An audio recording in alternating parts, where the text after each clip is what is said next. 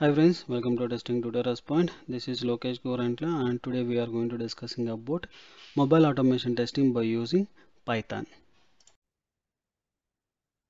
Hi friends, welcome back.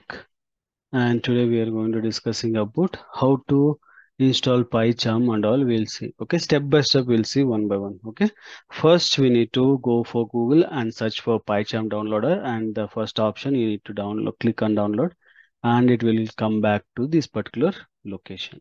Okay, this is a downloader location. This is a jetbears.com. Okay, jetbears.com. You need to click for that particular one and it will go for homepage, Python homepage. Here it will be look like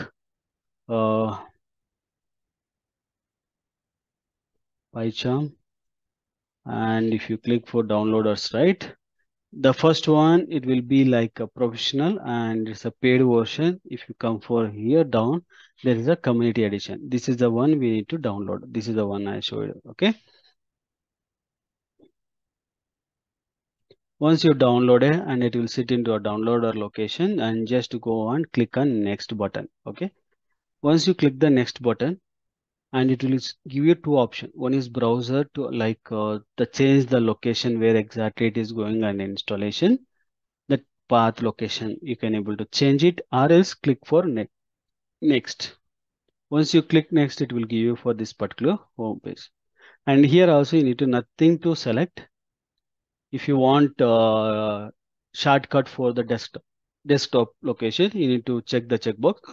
Otherwise, click on next, and it will give you for installation button. Okay, no need to select anything. Just click on install. Once you're done install button, and it will give you for this entire path.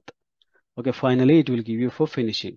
Okay, just click this checkbox and finish it. We need to open for community editor. Once you've done that one, and it will give you for this particular small pop-up. Okay, config or installation directory. It will ask you this one, or do not import settings. You need to choose for do not import any settings off. Just click on OK.